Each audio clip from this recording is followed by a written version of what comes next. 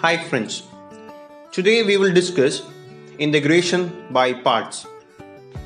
If an integrand is a product or quotient of differentiable functions of x and cannot be expressed as a constant multiple of u du by dx, integration by parts is frequently useful. The method is derived by reversing the process of differentiating a product. Suppose there are two functions f of x and g of x.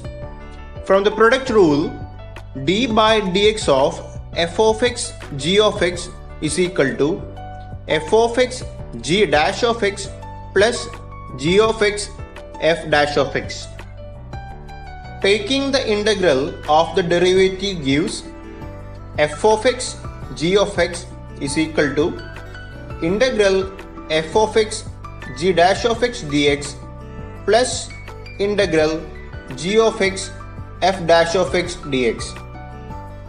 Then solving algebraically for the first integral on the right hand side, integral f of x g dash of x dx is equal to f of x g of x minus integral g of x f dash of x dx. But in case of for more complicated functions, integration tables are generally used. We cannot solve this given question using normal integration method or integration by substitution. Here we have to use integration by parts. Now let's solve this question. Step 1. Separate the integrand into two parts amenable to the formula of integration by parts. As a general rule, consider first the simpler function for f of x and the more complicated function for g dash of x. By letting f of x is equal to 4x and g dash of x is equal to x plus 1 all cube, then f dash of x is equal to 4, g of x is equal to integral x plus 1 all cube dx, which can be integrated by using the simple power rule we have studied. Step 2.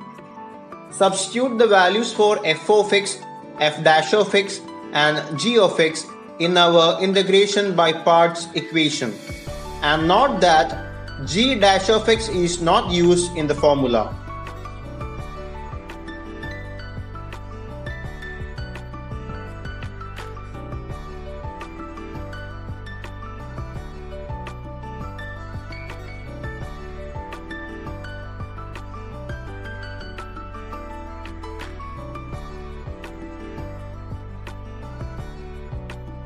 Step 3. Use the rule 3 to compute the final integral and substitute.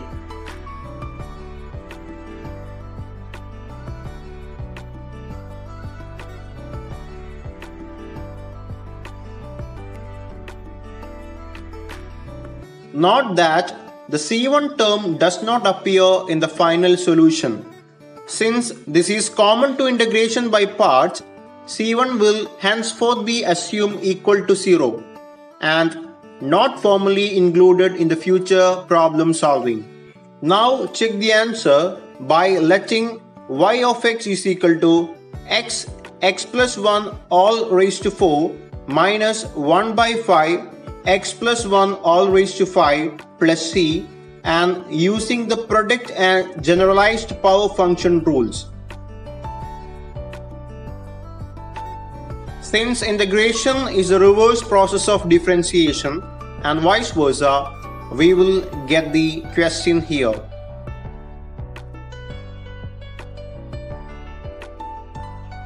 I hope it's clear for you. If you have any doubt, watch the video again. Links of previous videos are attached in the description box for the reference. So enjoy life, keep learning.